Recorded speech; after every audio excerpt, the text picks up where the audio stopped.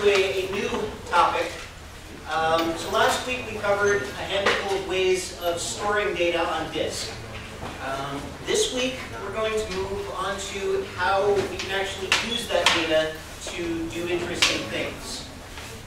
So we've gone over various query languages. Now we're going to go over ways of actually evaluating those queries.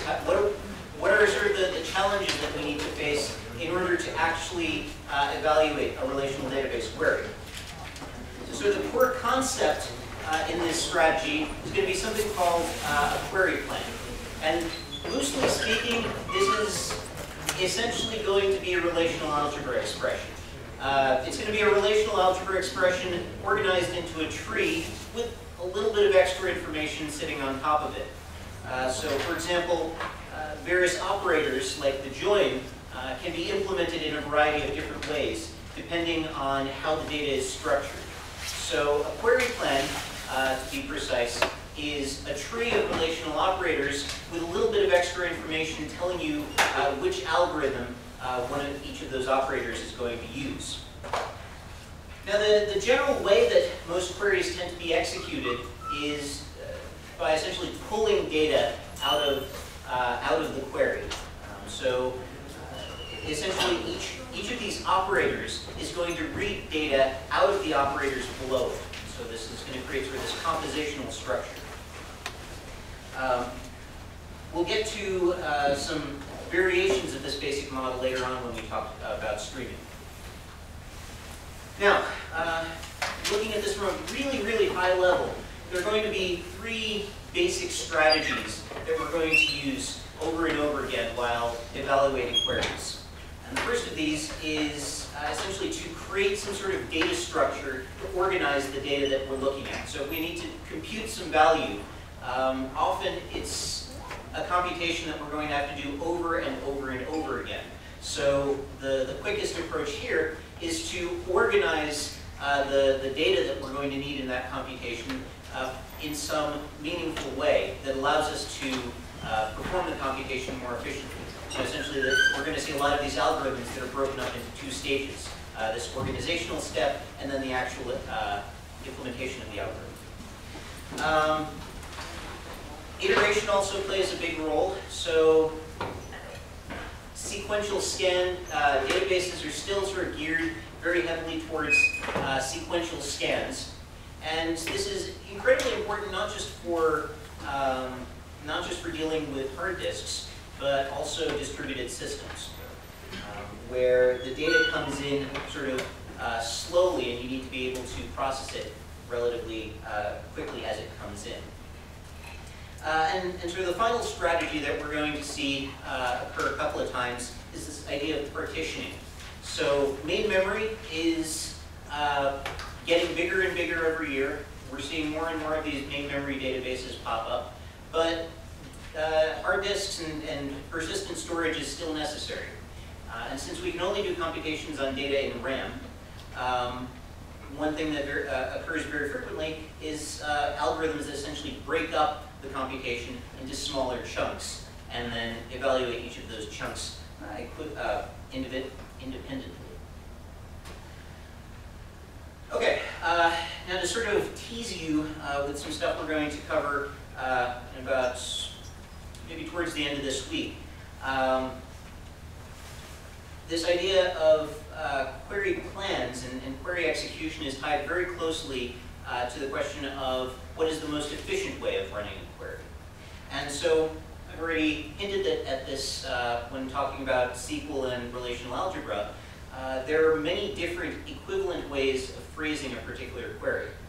And one of the things we'll be focusing on for a good portion of the term is this idea of figuring out which plan is the most efficient. Now, the two main questions in query optimization are sort of which plans to consider, and then how do we exactly figure out or estimate how much a plan is going, how expensive a particular query plan is going to be to run without actually running it. So why don't I pose this question to you guys, actually. If we have, let's say, a whole bunch of different query plans, how would we go about picking which of those to possibly? Should we explore all of the possible query plans, all of the possibilities for expressing a particular query? Thoughts? So let me amend that a little bit and say that every single decision is going to, there are a huge number of orthogonal decisions that need to be made when considering two different plans. So I've already given you a couple of examples of two different operators that are equivalent. And every single time you see one of those operators, you can always switch it from one of the others. So let's say we have 10 such operators. How many different possibilities for query plans would we have? 10 operators, either of which can be expressed in two different ways. Can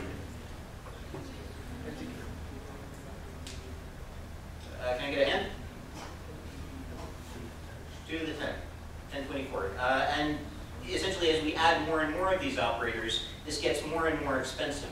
And the search space basically just grows exponentially. So perhaps a better question is, can we consider all equivalent plans? And basically, the short answer is no. So the first of these issues is really sort of narrowing down the search space and figuring out how to zoom in on the plans that we're specifically looking for. And so, practically speaking, we're not actually going to be able to find the best plan, but we can certainly do quite a bit to get reasonably close to the best plan. And we'll be covering an approach, sort of the most common approach that's used out there at the moment, something that was originated, again, I believe in the 80s or so by a system called System R. Okay, so I've been talking about this vague idea of query plans so far.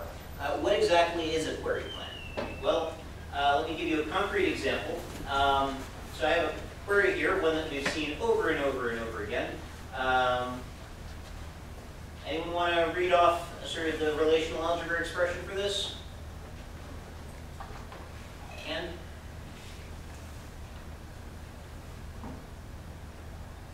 What about you?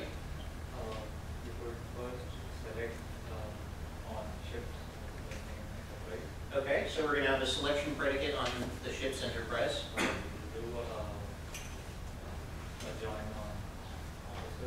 Okay. And then? You would join them on the ship extract your project. Perfect. So we have this query here, and a relational and a query plan is essentially going to be just a sort of restructuring of this relational algebra query. So we have the selection predicate on ships, and we're going to display this as sort of a tree structure. So we have ships feeding into this selection predicate. And then we have a join between that and officers, and that's going to feed into, again, this join operator. And finally, we have the projection operator, and we're going to feed the output of the join into that. So this is essentially what a relational algebra, what a query plan looks like. It's going to have a series of these operators around it, and maybe some annotations on each of them saying how precisely we're going to evaluate that particular operator. One thing you'll see pretty commonly is this idea of a left deep query plan, where essentially the right-hand side of the join is always going to be read in first. And there's a couple of reasons for that that should hopefully be obvious by the end of the class. But loosely speaking, this makes it very easy to optimize because there is not an exponential search space of different join options here. It's sort of a much narrower reordering. So they're much easier to construct, they're much easier to optimize, and there's also this nice advantage that, again, we'll get to a bit later in the class, that you can sort of, if you evaluate one side of the join first, if you read in all of the data from one side of the join first, the other side can act in what's known as a streaming manner. So that gives us a considerable performance boost. This is pretty much the only type of plan and used in this system art that we'll be coming back to in a class or two. And I mean, it's simple, but it works surprisingly well as long as you have a relatively small number of joins. Basically, the rule of thumb here is about 10. If you have 10 or fewer joins, you're set. Okay, so one other thing, one other little bit of notation here is this idea of iterators. So if you've done any sort of programming with Java collections, then you might be fairly familiar with this idea. But essentially the idea is that you have every operator exposes a fairly straightforward API. So you can essentially just create the operator and then start reading values out of the operator. The way this sort of helps us is that each operator can sort of, we can easily connect the various operators together. So every time you do a get next on a selection predicate, for example, it would keep doing a get next on its source of data until you get a tuple that matches the selection predicate. So just to make that a little more concrete, how would we go about precisely implementing selection? Well, straightforward approach is that we simply have this selection predicate, look at each tuple as it comes in. Any tuple that matches the selection predicate is good, otherwise we just pass it through.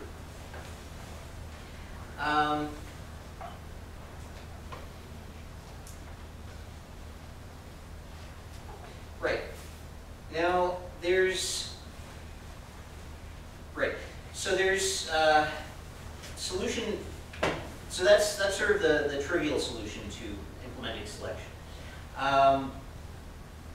There's a second approach to implementing selection that can be sometimes a bit more efficient. So for example, if you have a bunch of data, you first sort the data. This is particularly helpful if you have one specific tuple that you're looking for. So you first sort the data if it hasn't already been sorted or organized, and then you can perform a binary search on all of your data until you actually find the value you're looking for. Now, any thoughts on when this might be a particularly better idea than just iterating over the entire stream and picking out the tuples that match the selection predicate?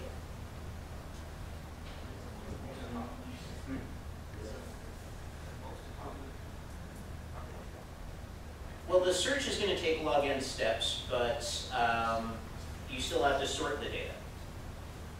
So under what conditions would this actually be helpful? So sorting the data is probably going to be more expensive than iterating over the entire data set. So if the data is already sorted, this actually helps.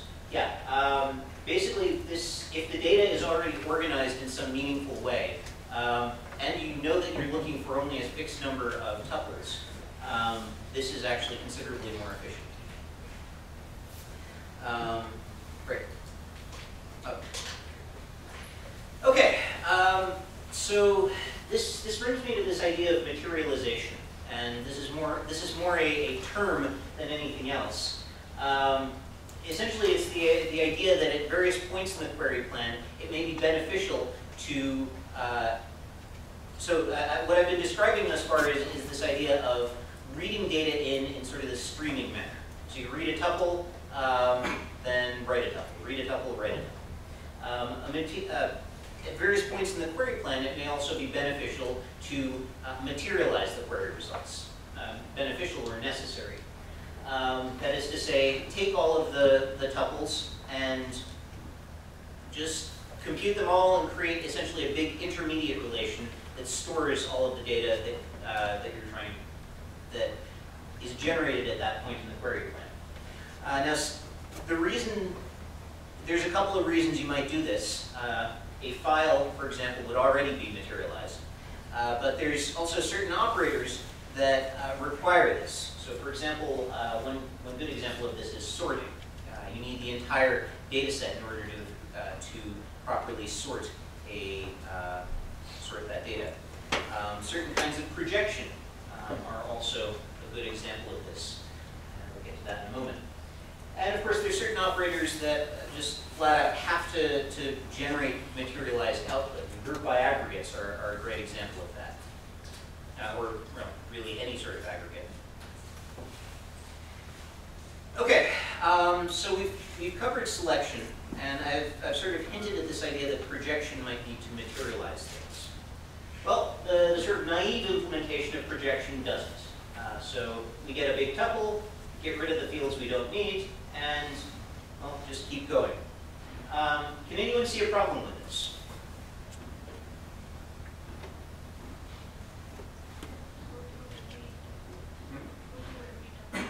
Well, we go through every tuple, but projection always goes through every tuple. So what kind of projection is this? We went over two types of selection. Sorry, not selection, projection. We went over two types of projection. What kind of collections are we using here? Bags, exactly. So this is bag projection. To implement set projection, what do we need to do? Unique, exactly, or distinct. So this distinct operation can also be one of these operators. So for example, we can implement distinct using sort. And any thoughts on how we might do that? So let's say we have this list of values, and we need to get only the distinct values. How would sorting the results help us?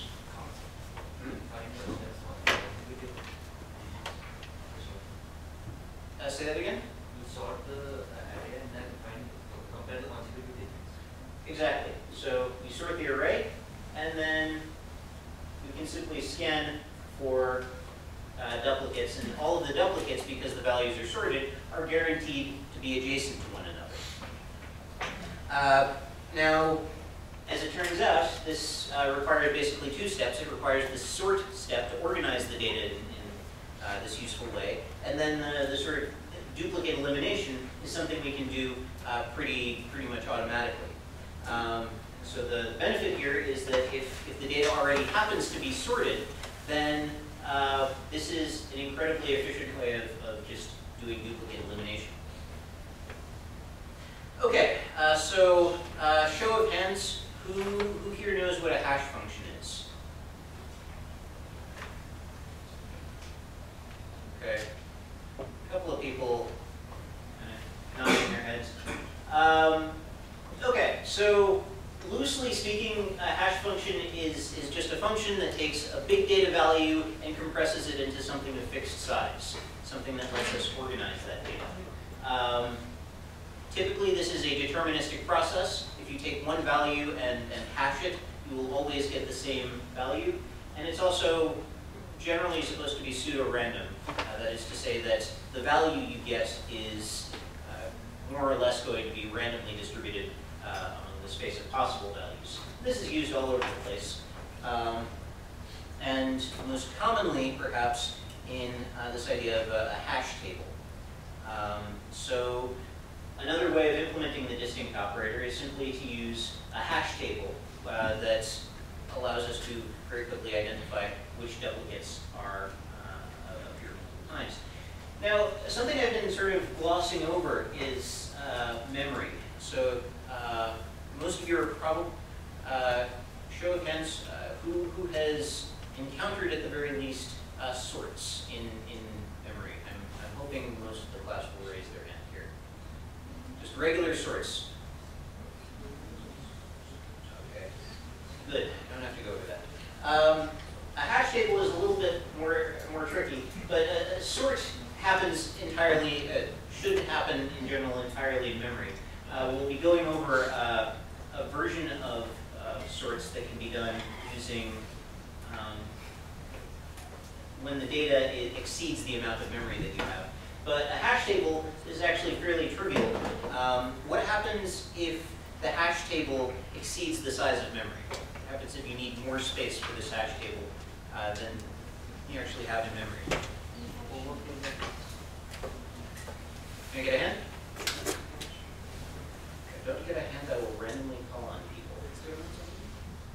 sorting. Okay. Can you be more precise? The overflow buckets are wherever the collation occurs or the memory is full, stores a pointer to an external memory location where it will be stored.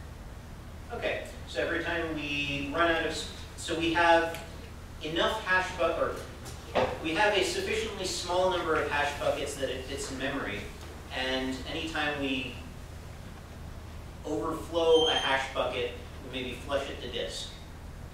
Is that roughly what you're saying? Yeah. More or less, yes. So only one hash bucket really needs to fit in memory in this particular case. And we'll get back to this general design paradigm next week. So in order to compute a distinct, I've given you two basic algorithms, one involving sorting and one involving hashing. In either case, you basically want to get the tuples that have the same value next to one another. Any thoughts on which of these is better to use under what circumstances? So when would we want to use sort to compute a distinct value? When you have enough memory, okay. The size of the data is small. When the size of the data is small, okay. So hashing has the advantage of, so how fast can we compute, redo this. So the hash table, how many times do we need to access each individual data value to compute a hash? Once. Okay. How about sorting? How long does that take? N log n. Okay. So if everything fits in memory and we don't need to go to disk at all, which of them is more efficient? Hash. Okay. So when would we want to use a sort?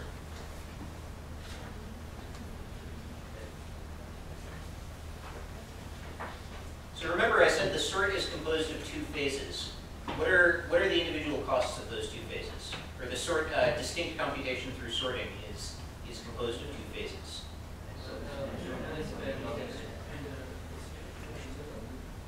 Well, I think you're on the right track.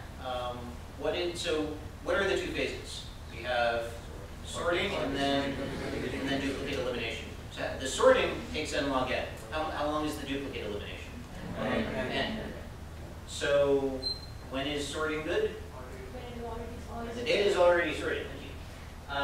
Or if there's some other reason that we need the data to be sorted for. So basically, if we're doing the sort anyway, we may as well do that because it is actually considerably more efficient. When the data is already sorted, why are we calling it sort? Well, sort distinct. Distinct. Hold on a sec.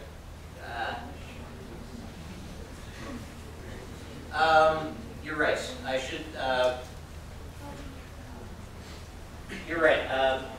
I should be using the term distinct computation on sorted data, but that's a bit of a mouthful, so I'm just abbreviating it as short. As sort. Does that answer your question? Okay. So, all right. So we've covered distinct detection. Now, what about joins? Well, the simplest type of join algorithm is what's known as a nested loop join. And the reason for this is that it essentially implements the join as just a nested loop. So we iterate over every value in A, and then for every value in A, we iterate over every value in B.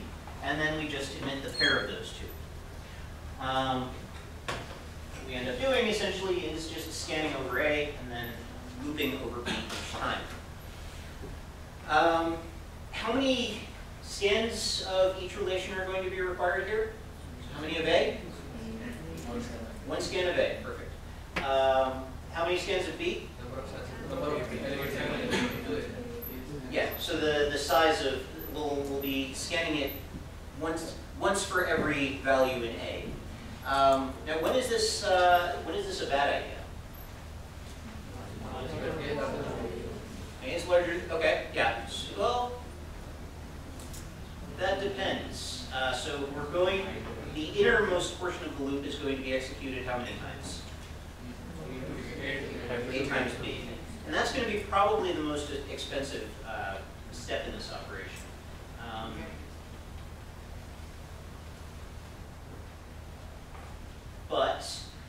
So what happens if some of this doesn't fit in memory? What happens, let's say, if B doesn't fit in memory?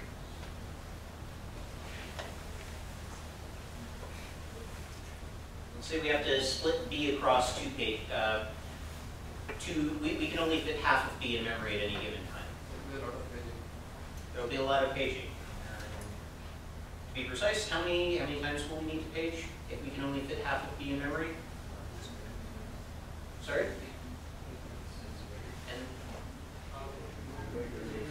so how many times do we need to scan through B? 8 times, or size of 8 times. And how many pages do we need to do for a single scan? 2. So how many total pages? 2 times the size of A. Okay, so that's generally a bad thing. So what we want to do is make things a little bit more efficient. So if the entire relation doesn't fit in memory, or if either of the relations doesn't fit in memory, what we can do is partition the relations into smaller blocks, and then essentially perform a nested loop over each pair of blocks. Does everyone get this basic idea? You first compute, first load this into memory, load this block into memory, perform a nested loop join between these guys, flush this, load this, perform a nested loop join between those, and then flush this, load this, nested loop, nested loop. How many IOs is this going to require? Or let's say each of those boxes is one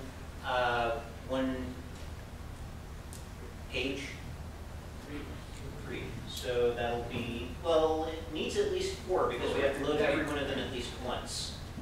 So each of them has to be loaded at least once, if they're all on disk.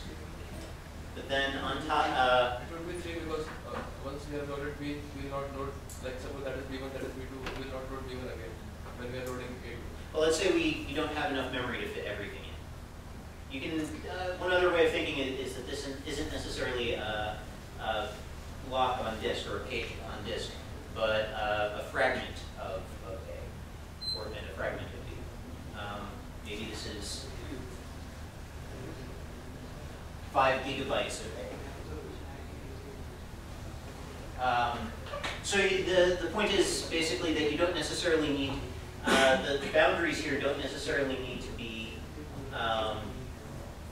individual blocks. You might load a whole bunch of blocks into memory at once, and then perform a nested loop join on each of the on as much as you can fit in memory.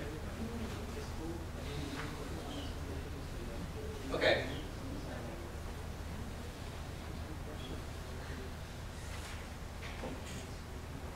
Are there questions on this? So here we have memory to fit 2 fragments.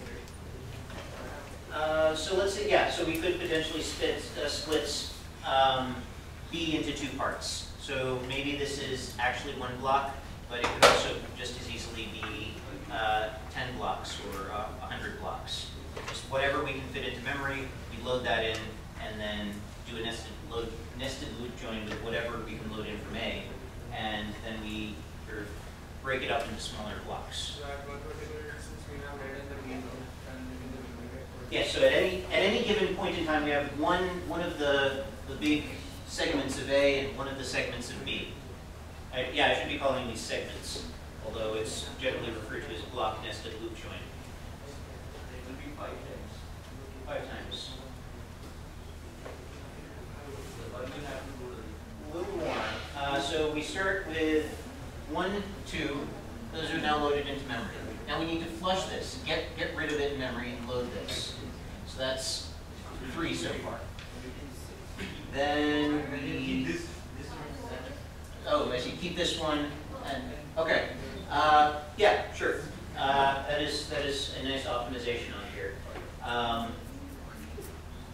Rarely will that actually be done in a database system, just because these tend to be so, you end up with so many of these blocks that it's not going to make a huge difference, but yeah, that's a good point. So you can get away with just 5.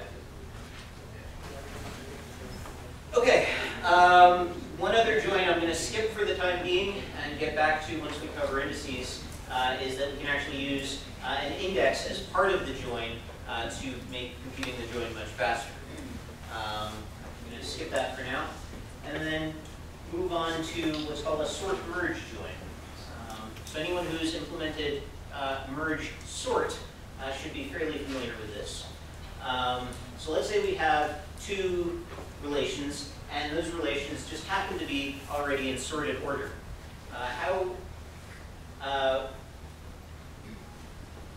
So show of hands, merge sort. Good, great, that's pretty sure everyone. Okay, so this is essentially merge sort. We have two sorted lists, we need to sort them together. And what's a very nice property of this?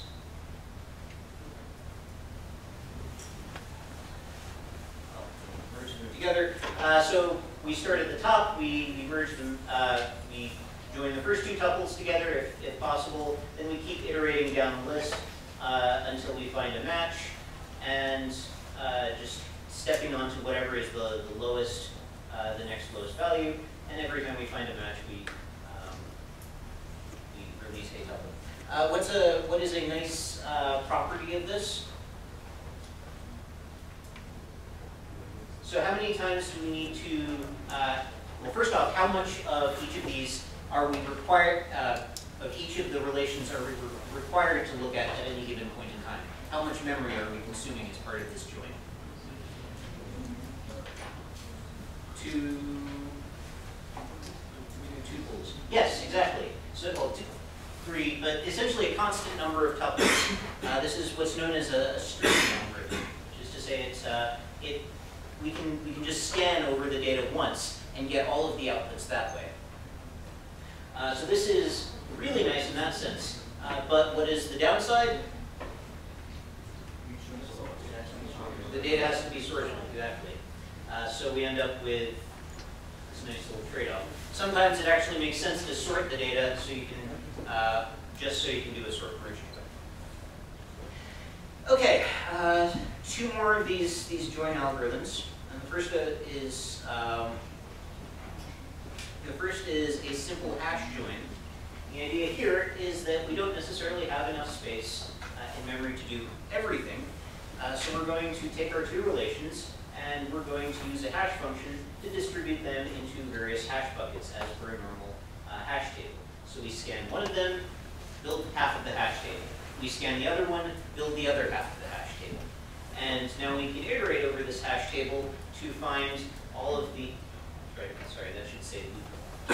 No, that is, we do a nested loop join on essentially each bucket because we're pretty much guaranteed that a good chunk of each hash bucket will fit in memory. If it turns out that a hash bucket doesn't fit in memory, we might need to subdivide it further, and we'll get back to that next week. Oh, sorry, we'll get back to that on Wednesday.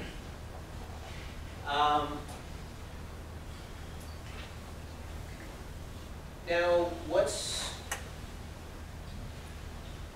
say that the B side of this relation fits in memory. Yes? So how will be the, like, if there's an element from A and another element from B, both are being mapped into the same value in the hash. Yes. How will we store them? How will we store them? So we essentially keep two linked lists for each hash bucket. One for the relations of A, one for the tuples of A, one for the tuples of B. Why don't we use a single linked list? Because we need to well, we could use a single linked list, but either way we'd need to distinguish between which tuples belong to A and which tuples belong to B, because we need to do a nested loop join over every single hash bucket. We might end up with multiple tuples in A that join with a single tuple in B. When we are creating this hash table, then are we, will this be persistent? Usually not. It doesn't. If it is not, then we can simply use a single linked list and see if there are, and for the second loop which we have done, we can run a single loop to see if there are two elements. If there are two elements, then it means that yes, there was a match. I mean,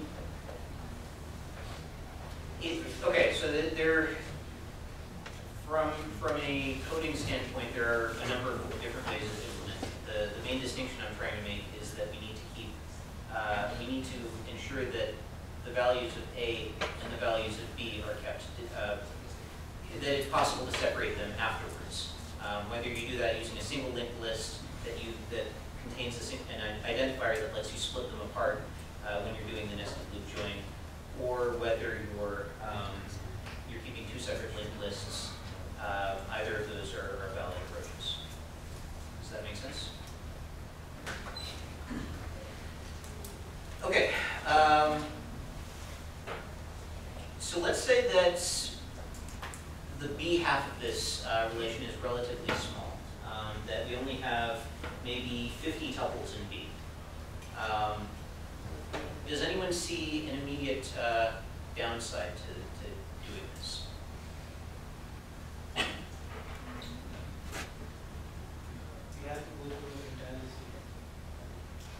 We have to take all of yes. So we have to take all of the list of A, and we have to create the hash table for all of the elements of A. And especially if A doesn't fit in memory, then these hash buckets are going to have to get flushed to disk. So one solution is that we don't necessarily need to create a hash table for both sides if we can fit one of the two sides in memory. So what we can do, actually flip the two letters, what we can do is create a hash table for A if A fits in memory, and then every single, for every single tuple in the other list, the big list, we just join it against that hash table. And every single time we find a match, we just add that to the output. And this is essentially sort of a more efficient way of doing nested loop joins. Sorry, this is, if you think about this, this is essentially sort of a nested loop join, except that rather than looping over the entirety of A, you're just looping over the hash bucket, which is guaranteed to contain a much smaller number of tuples to join against. Okay. Now there's one other downside to these hash-based approaches that I've been sweeping under the rug somewhat.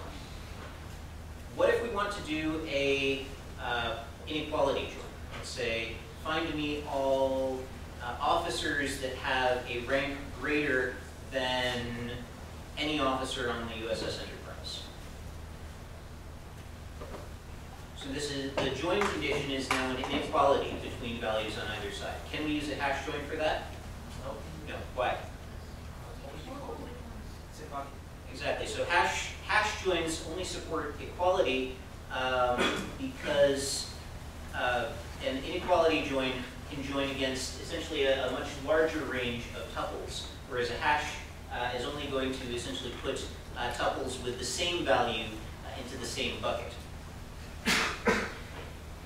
All right, so that was a whole mess of these join algorithms. Let me give you the big summary slide here.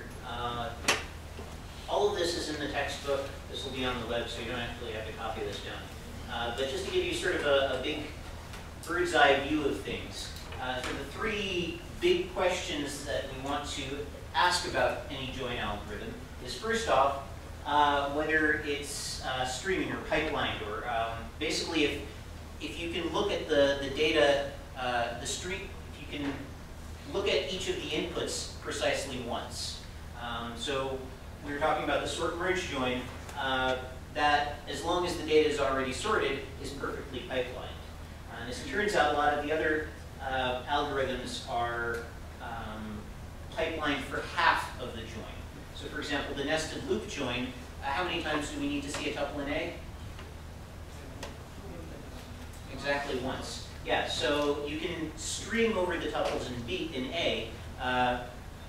You still need to repeatedly look at multiple tuples in B, but you can stream all of the tuples in A. The same holds for the index nested loop join and the hybrid hash join. The second question we need to keep in mind is, can we keep all of the data in memory? Does the algorithm rely on the data being in memory? And for the case of the nested loop join, in general the answer is yes. For the block nested loop join, which was essentially sort of a generalization of the nested loop join that didn't have this requirement, the index nested loop join and the hybrid hash, the hybrid hash join needs to have the smaller relation in memory, and the sort merge join might need everything in memory if it needs to sort things. And finally, the final question is whether or not there's any restriction on the predicates, the condition, the join condition. So in the case of a nested loop, block nested loop join, there's no such limitation. All you're doing is looping.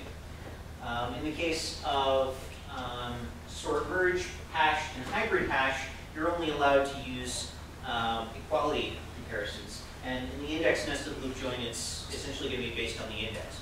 We'll get to that when we get to it. All right. I was hoping to get to aggregates today. I don't think we have time for that. So I'm going to, we're going to resume this discussion on Wednesday with aggregates and various out-of-court, various external out-of-court